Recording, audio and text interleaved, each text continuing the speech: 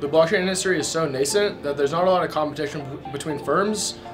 Bringing blockchain organizations together, which the Blockchain Society is doing a very good job of, adds a ton of value to the ecosystem because it allows groups that provide complementary services to meet each other and to discuss ways that we can add value to each other's organizations and ultimately grow the blockchain community faster.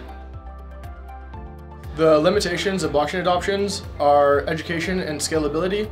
There's not enough education and awareness on what blockchains are, how they can add value to enterprises and to the government, and with scalability, the fact that blockchain networks are not scalable enough for wide-scale enterprise use cases.